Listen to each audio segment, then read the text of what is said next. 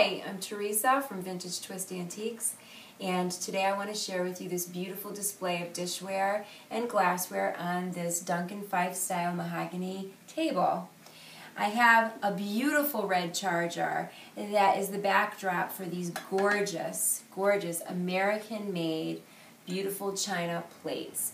There is a flower bouquet medallion in the middle, a gold band, which is indicative of being made in the USA.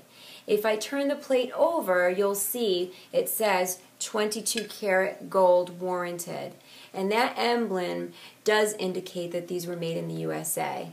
I try to pride myself in picking items for the shop that are made in the USA. Little patriotism goes a long way.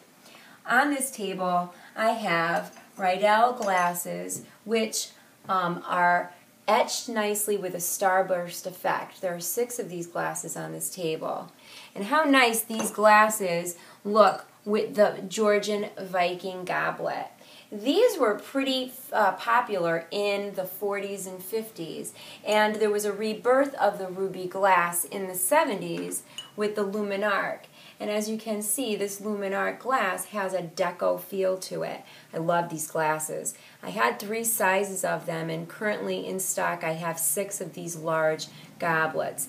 These can serve cold beverages, and you can even put a chocolate mousse inside of it and spoon it out. I love this cylindrical, vertical feeling that it gives you in your hand. Also on this table, I have a pair of Heisey candlesticks with the prisms attached to it. What's really interesting about Heisey is that these candlesticks unscrew, and it has a thread in the glass.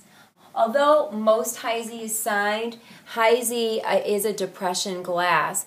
This is a very well sought candle holder.